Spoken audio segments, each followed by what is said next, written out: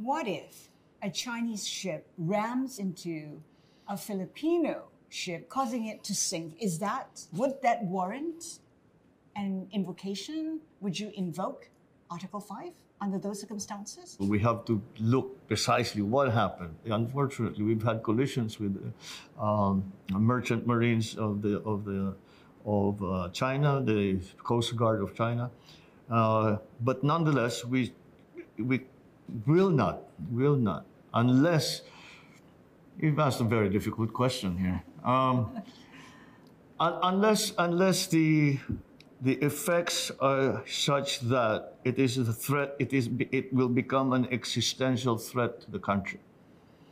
Then I think it's very easy to say that that would trigger the Mutual Defense Treaty, the agreement between the United States and the Philippines.